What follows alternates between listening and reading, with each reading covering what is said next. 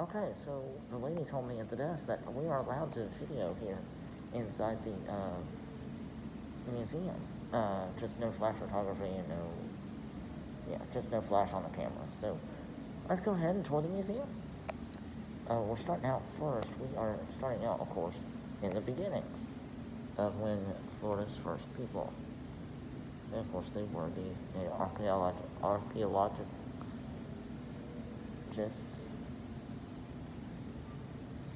Hillsborough River, into the bay, provided many resources like alligators, birds, fish, and shellfish.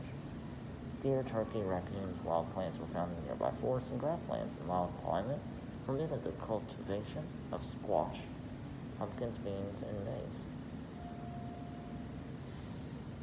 This is the earliest part of Florida. Potano, the Ocala, Cura, freshwater, Gual, Tina, Appalachia, and then you have the Calusa. And then you check out down by Miami, down towards Miami, what is now known as Miami. So we have the Quista. In the Miami. Right there. This is the earliest part, and then of course Pensacola, and it's still known as Pensacola today. And these are all the early tools used for early settlements to use to make food and build things, carpentry. Mostly for food, for scraping out food, getting food off of trees and plants.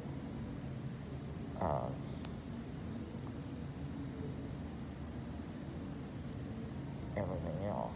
Of course, you see the rope. I used a really thin rope, it looks like. Tools from the bay.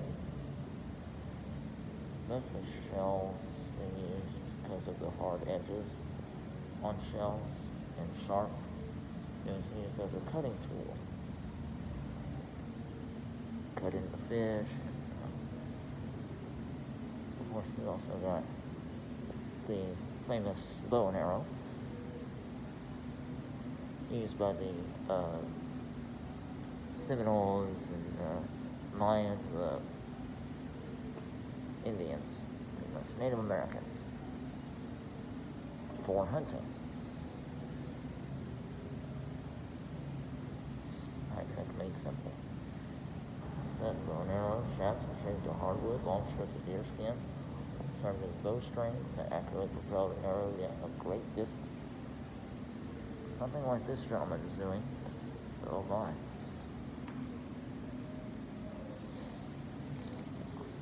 What did Florida's people use to catch fish?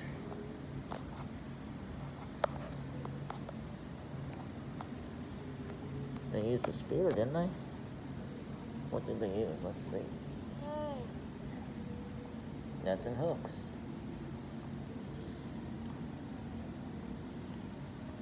Size of the opening net and being nice. How could some of the holes, someone have made holes in shells in limestone? I don't know. Shark tooth drill. Moving the bow back and forth rotates the bit. You see right there. See the shark tooth there, and then as they go in and out, it sharpens it. Something a lot like this. These containers, they use this item. It's like they gotta build a raft kind of out of a tree bark. Used kind of like a canoe. See it again, where they're carrying a basket of fish. Let's go through here.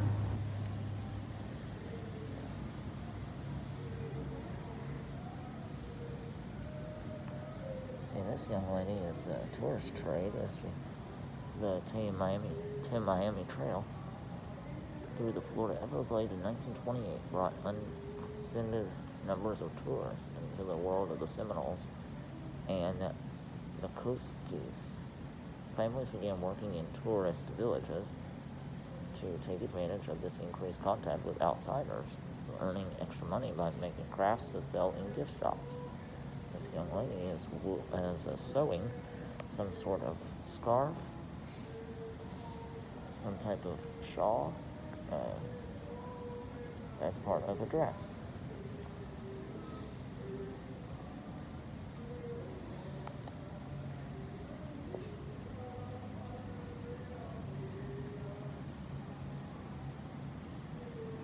The Knight Collection. Charles L. Knight was a surveyor and property appraiser by trade and an anthropologist by training, member of the Seminole tribe by virtual tribal degree. Began purchasing items from the Seminole and the Muscogee artisans around 1940. He did so partially to support his friends and neighbors, also because of his genuine interest in American Indian culture. Knight cataloged and cared for this vast collection of carvings, dolls, clothing, patchwork sample archaeological artifacts that are now part of the Tampa Bay History Center collection. I cannot talk today. This is one of the Seminoles of Florida. See right there. Several people earn a reputation for their resourcefulness, perseverance, and strength, having integrated the cultures of escaped slaves, pioneering Europeans, and several distant American Indian groups. Earliest homelands, most of north-central Florida, reaching as far south as Tampa Bay.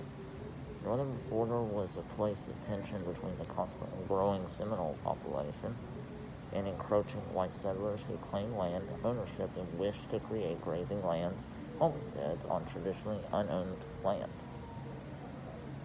These are some of the Seminole dolls that they made.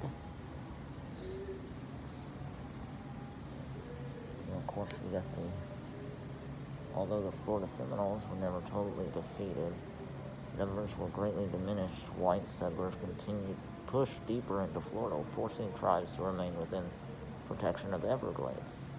A century of struggling for their rights of land, they began moving to reservation lands and seeking representation from federal government. The unified Seminole tribe of Florida was officially recognized by the United States in 1957, and the Muscogee tribe of Indians of Florida received recognition in 1962.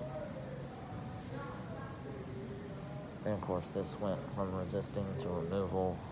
Andrew Jackson passed the Indian Removal Act, forcing removal of Florida's Indians population, spurring the Second Seminole War from 1835 to 1842. While most accepted removal from Florida, others resisted and fought in the Seminole War. By 1858, about 700 people remained. The nucleus of today's Seminole and Muscogee tribes.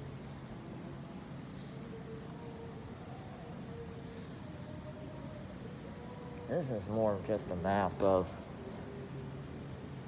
all the Indian wars, or all the Seminoles, and where each land was, and where they traveled. Of course, you got the Fort Brooke. It's here in Tampa. Then you got Fort King in Orlando. That was the third Seminole War for 3 years. And as you move up from Old Town, St. Mark's in Tallahassee, Pensacola, that, I will not say that. And as you go across here, this is where all they traveled. And then ended up in Fort Barrancas. That's where from Fort Brooke, they traveled the Gulf all the way up through New Orleans and all the way up to, Where in the world are we? Okay, this is Mississippi right here. This is Mississippi. Okay, Tennessee's way up there. Okay. So we're in New Orleans, Arkansas, and traveled all the way up through Little Rock, Fort Coffee, and then ended up to Fort Smith, and then they traveled west. So this is kind of the outline of the standing ground of the Seminole Wars and how they traveled. So we're going to go upstairs now to the second floor.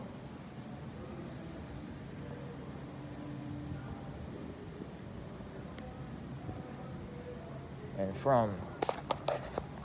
go upstairs to the second floor. From there, we're going to travel and then end up in present day Tampa Bay. So that was the early settlements of when the Seminole Indians, Native Americans, were settled in Florida and ended up finding Tampa Bay. So now we are here.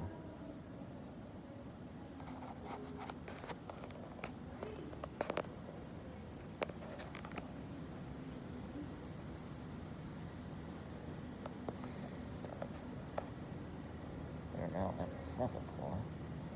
Where on earth do we start?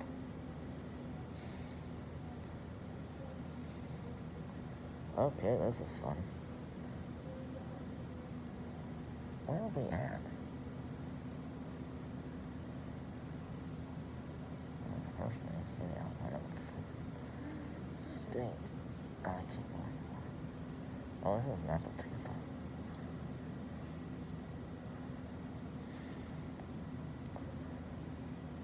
Yeah, because that's the Air Force Base right here.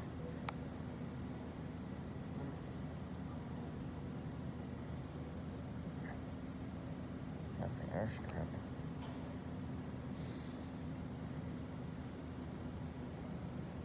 I've not been here, but I would like to go sometime. This is the Boat Tower Gardens, right here. I'll put a link in the description down below, but it did talk about the Boat Tower Gardens in this county, Polk County. I really want to go here, to this place, Fort DeSoto Park. It says Pinellas County was the last county created out of the historic Hillsborough County. It is home to Fort DeSoto Park, which consists of 5 interconnected islands. Fort DeSoto Beach, with its fine white sand, is consistently voted as one of the best in the United States. So this is the fort, or where the fort was, just on the outside of Pinellas County. Of course, there's the long bridge that connects Hillsborough County to Pinellas County. You have Fort.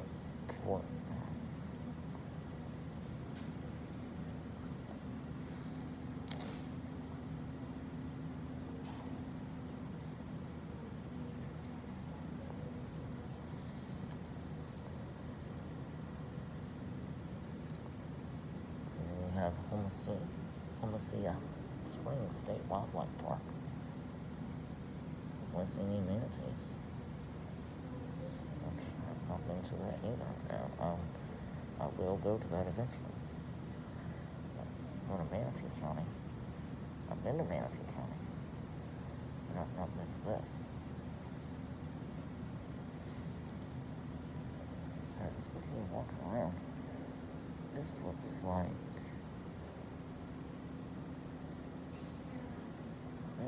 Tampa Bay timeline.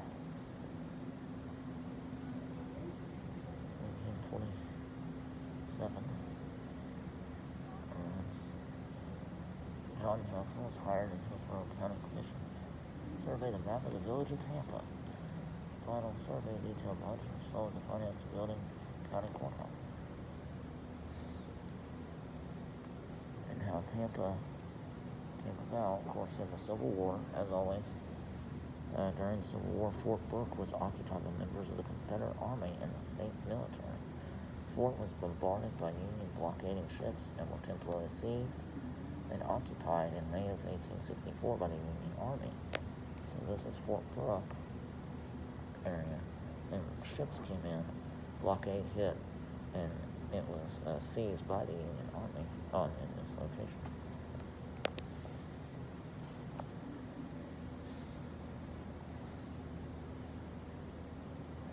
Of course, you explore Florida. Why? And this is the early 1500s. Like Ponce de Leon, Panfilio de Narvaez, and Hernando de Soto explored coastal interior Florida. They sought to claim land and the riches it held. This was in 1500s. Then after a series of attempts by the Spanish during the 16th century, established on the shores of Tampa Bay. The area was largely ignored until the early 1800s. However, some settlers, including Cuban fishermen, Seminoles, and escaped slaves, did seek refuge in the wilds of what was then known as South Florida. Then they found Fort Brooke, established on the mouth of the Hillsborough River, 1824. Soldiers at Fort Brooke were charged with watching over problems between Seminole Indians and white settlers. And that was hit the Second Seminole War from 1835 to 1842. Fort Brooke served as the U.S. Army headquarters and the main point of the embarkment for Seminoles being removed to the west. Then a great hurricane of 1848 struck Tampa on September 25th, 1848. First-hand account from Major R.D.S. Wade at Fort Brooke reported that the wharf and most buildings at the fort were destroyed on September 25th.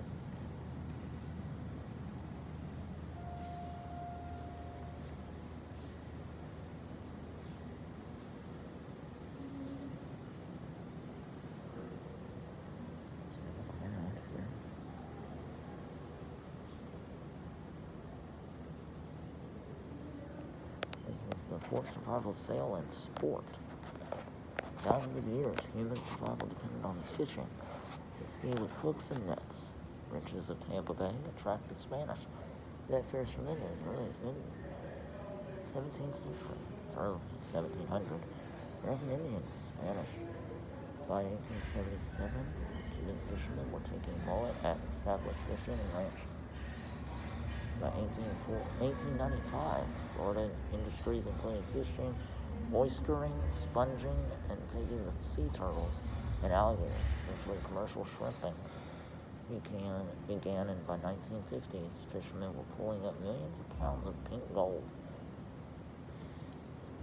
I didn't realize that was a thing. What is oystering and sponging? What?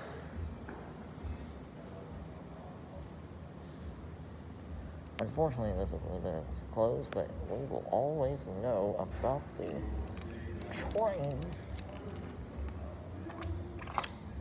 Henry B. Plant's railroad owned the South Florida Railroad, a plant system of railroads and steamships connecting Tampa and Florida to other states, ports around the Gulf of Mexico, Atlantic Ocean. Beginning in 1800s, its transportation lines opened up small village of Tampa to widespread trade, tourism, and industrial development. This is kind of how it began. Once it had that, we had passenger trains, streetcars connected homes and hotels of downtown Tampa, as we also see outside the trolley, and surrounding neighborhoods with the waterfront. Port Tampa City, an important part of the area. The early port system was connected to the city of Tampa by a single railroad line and the Tampa Electric Company's streetcar line. So here you see the streetcars, real close, like you see it has that wire right here above them. That's what connects it, what makes it go. Of course, here you have the trolley as well. Over here you've got just boxes of, like what would be on a cargo ship. And supplies, you got, let's see, you got food supplies, you got and multiple clothing, produce, plants, sometimes animals, small animals. We also have Florida citrus. Florida is very well known for their oranges. Grapes for Tampa. Of course, you got those postcards, memorabilia, all over. You got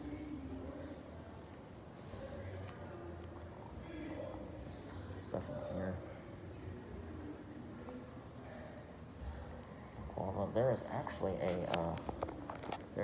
a big orange museum that is in Orlando, off of International Drive.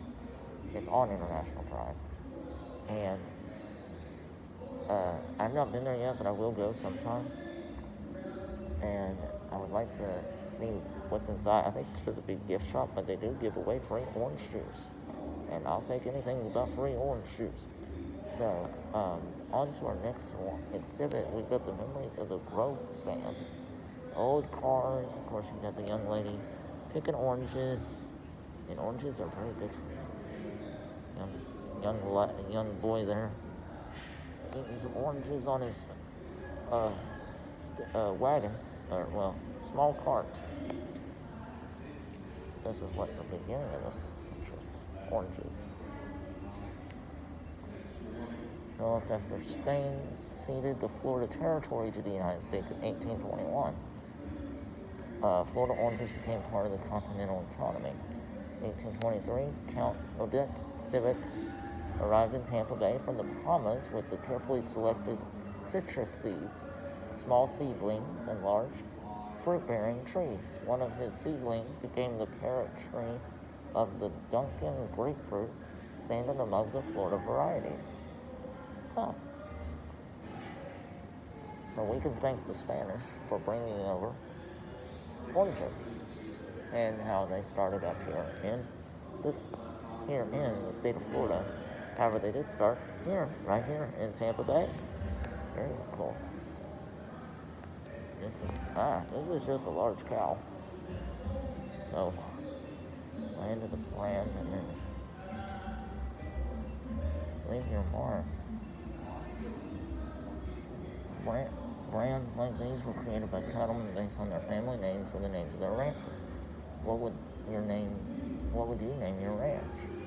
Symbolize your ranch's simple graphic brand. Use a magnet from the tray on the right and leave your mark on the historic cow.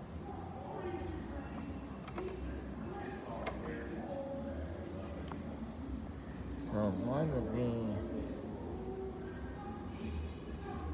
I have no idea, honestly.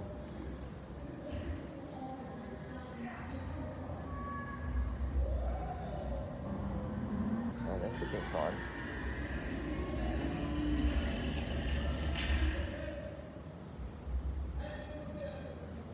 Cowboys and cowhunters.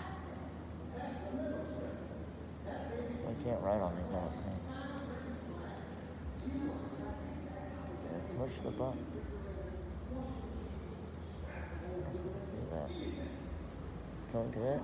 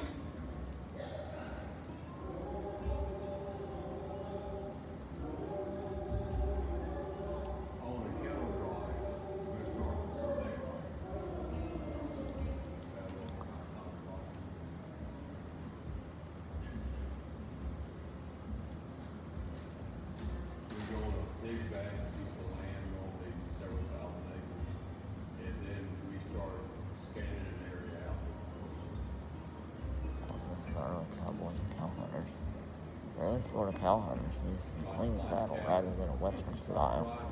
The clean, simple, and light, sturdy enough to give good support to the rider.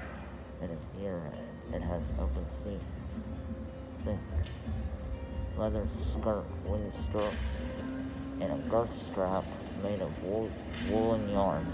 Absence of saddle horn fitted on the western saddle for hanging rope, allowing the rider a great ease of movement, particularly when mounting and dismounting.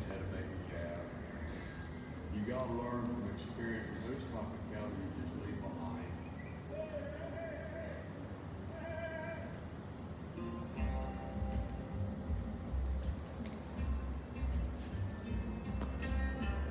That was fun. Alright, let's move on to the sports section.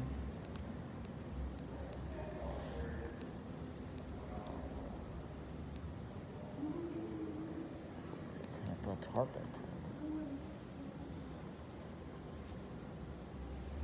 Big fish.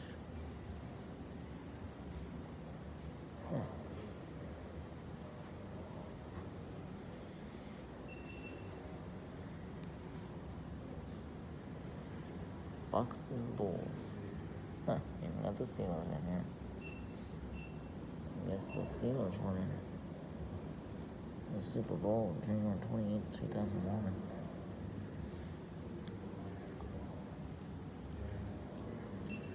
Take it there again. 205, that's Super Bowl. I don't know what number that is.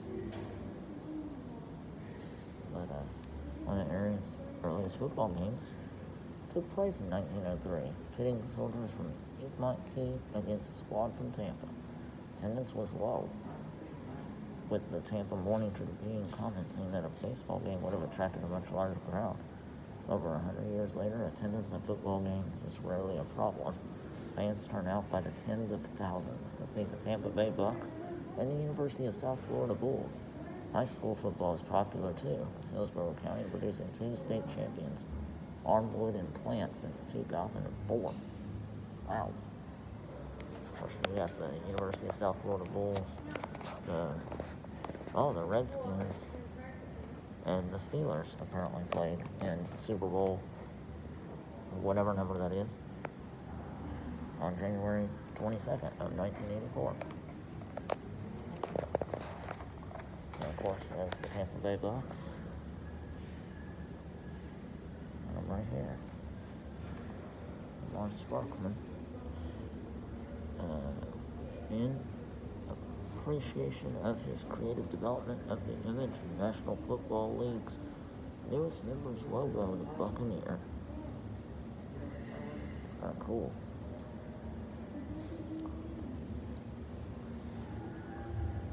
In 1976, the Tampa Bay ticket first Tampa Bay Buccaneer home game, first exhibition game, was in 1976. 1977 was the middle piece of Tampa Stadium goalpost program. First Buccaneer home victory. 1985, the Tampa Bay Bucks present 10 years of their stay here. And in 2003, ticket to Super Bowl 39. I don't know. Was it 2003? 1996 to 2007, the helmet was signed by the Tampa Bay Buccaneer Mike Alstott. Jersey, Tampa Bay Buccaneer 88, Barry Smith. There he is, Barry Smith.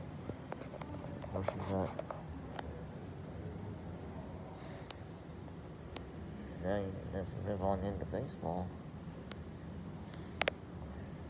Baseball, you got the Tampa Bay Rays. They used to be called the Tampa Bay Devil Rays.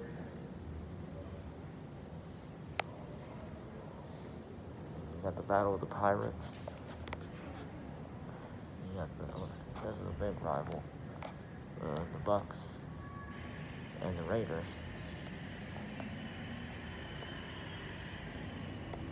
So behind me, you got the Tampa Bay Lightning. Yep.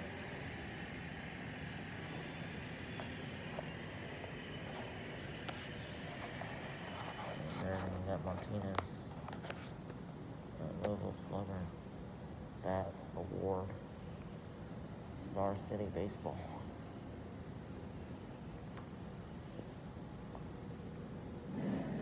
Steven Stamkos. Seen Stamkos?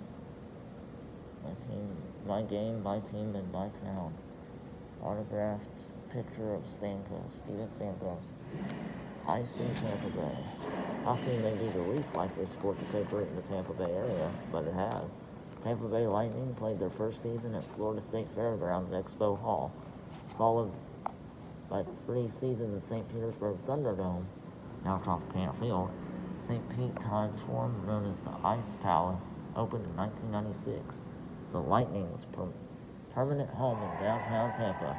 The Ice Sports Forum, team's practice facility in Brandon, hosts a wide variety of activities from youth hockey leagues to figure skating events.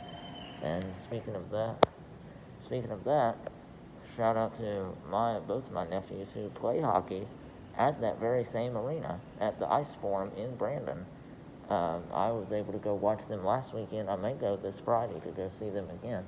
And yes, that is where the Tampa Bay Lightning practice for their games.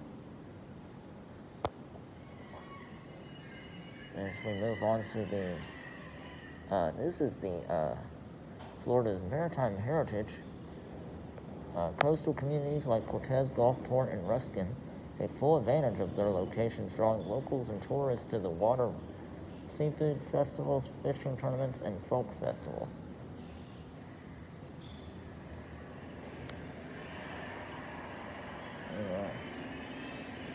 One need not to be a professional athlete or a member of an organized team to enjoy the region's offering of year-round pleasure pursuits. Hundreds of beaches and parks, 35 miles of Hillsborough waterfront, and over 150 miles of coastline draw residents and tourists alike at any given time of the year to gather and celebrate the culture, natural, and agricultural heritage of Hillsborough County.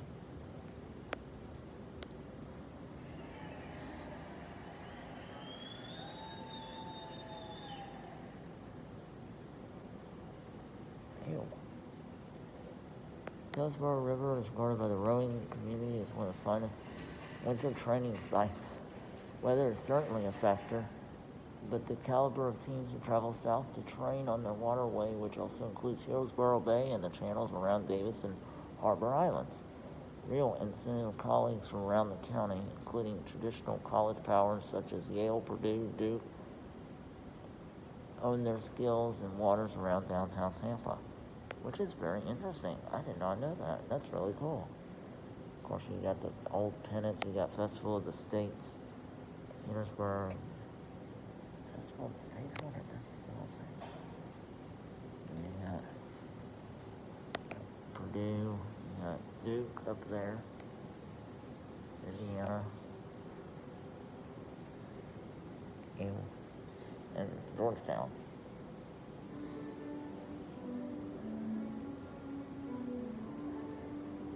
History, knowledge of Tampa sports, leisure history from lots of pictures. Who is this? Plant City High School. This is who Plant City High School. We have a lot of them that come into Chick-fil-A. Plant City Panthers. 2006 state champs, 2000s. Yep. Won the state championship in Florida. The Sunshine Skyway Bridge. Very popular. Alright, we're going to stop right here. This is part 1 of the History Museum. We're going to go into part 2 and go into level 3 and 4, because there is a big surprise awaiting at that top of the journey. See you then.